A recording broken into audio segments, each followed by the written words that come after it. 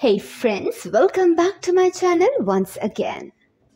Keshia Knight Pulliam shared an Instagram post on Sunday revealing that she and husband Brad James, 41, recently gave birth to a son. On his 44th birthday, he published a post in which he wrote, "With this little one, we are complete. Happy birthday." What a birthday week! Thanks for the birthday wishes.